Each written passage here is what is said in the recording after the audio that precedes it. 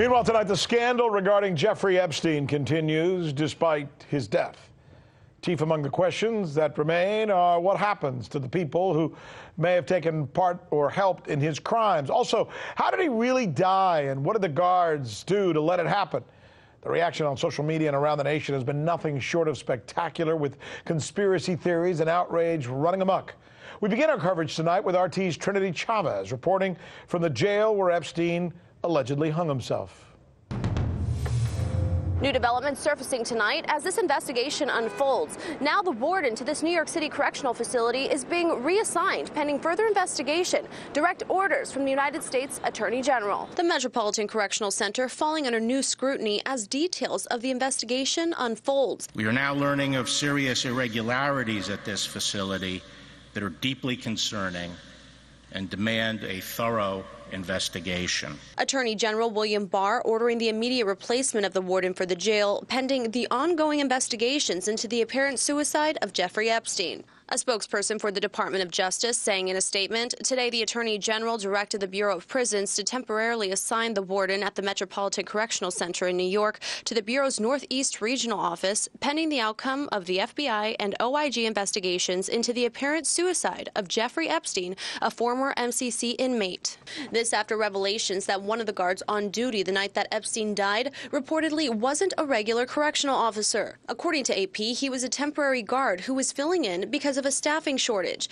Attorney General William Barr outraged. I was appalled, and indeed the whole department was, and frankly, angry to learn of the MCC's failure to adequately secure this prisoner. The U.S. Bureau of Prisons also replacing 2 staffers at the jail who had been assigned to Epstein's cell unit.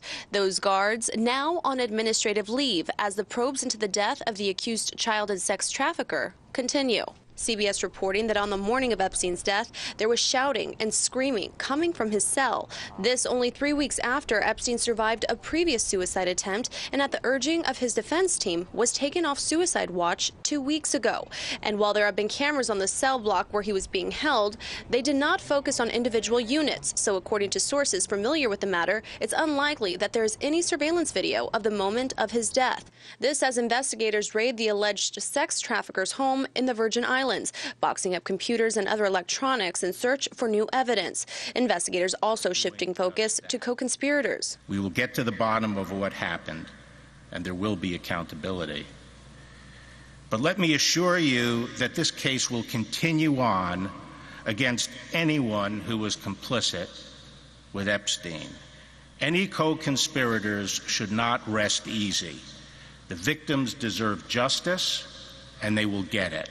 Investigators now focusing on British socialite Ghislaine Maxwell. She is accused of recruiting underage girls for sex, although she has repeatedly denied those claims and has not been charged with any crime. Meanwhile, according to reports, Epstein allegedly kept meticulously detailed diaries of his friendships and visits as an insurance policy. The diaries mention some of the world's most elite leaders and politicians. Now, the move to have the warden reassigned comes 3 days after Jeffrey Epstein was found unresponsive in his jail cell. Now, the New York City Medical Examiner's Office has conducted an autopsy, but the results are still pending. Reporting in New York, Trinity Chavez, RT. So you haven't heard that we're the ones covering the stories that you won't see covered anywhere else? In Venezuela, Kazakhstan, let's go to Hong Kong. And the media reaction to that has been crickets. How about the way we cover those stories? What the hell does that mean? Huawei, Huawei, Huawei. That's the key word in this case, uprising. Keep? Can you believe that? Watching. This is the right thing for members of the media to do, to actually pick sides. Look, if you like what you see, subscribe.